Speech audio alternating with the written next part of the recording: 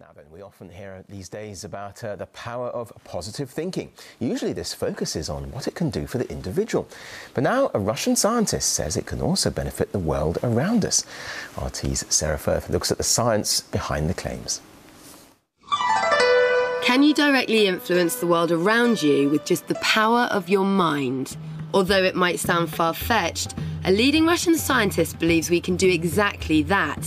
And using a device that photographs human energy fields, he's attempting to prove it. We are developing idea that our consciousness is an active part of our material world. And with our consciousness, we can directly influence our world. To bridge our understanding of the unseen world of energy, scientific experiments are carried out using a technique called bioelectric photography. The assumption is that we're constantly emitting energy. Now, bioelectric photography works to capture this energy field that's seen as a light around the body, or what some people would call your aura. Discovered in the 1930s by Russian inventor Semyon Kirlian, he realised that stimulating a subject with a short electrical impulse, you get a burst of light, of photons and electrons around the subject. It looks like aura, but I don't like this word because it has some metaphysical meaning. I prefer the word energy field.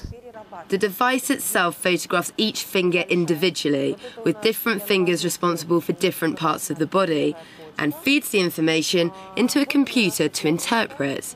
One supposed benefit of this technique is early diagnosis of serious illnesses like heart disease and cancer, but some who work in the mainstream medical profession remain unconvinced. From the point of view of today's medicine, I don't think this can be used as medical evidence. And I would even go further and say that it's harmful rather than harmless, as it diverts people from the true causes of their illness and from the truly effective treatment.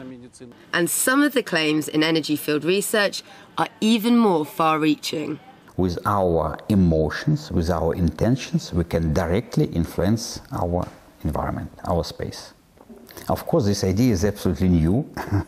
That's why it has a lot of criticism still. It has a very important message for all of us, because we demonstrated that positive emotions, they have very strong influence. But the same and even more strong influence has negative emotions. But in one case, energy comes up, in another case, comes down. So it means that if we are developing in ourselves ability to create love, to create positive emotions, we change the space around ourselves. The idea that our personal energy can change the structure of the world around us is viewed by many with deep skepticism. But in the sphere of bioelectric photography, work continues to find scientific proof for the theory. Sarah Firth, RT, St. Petersburg.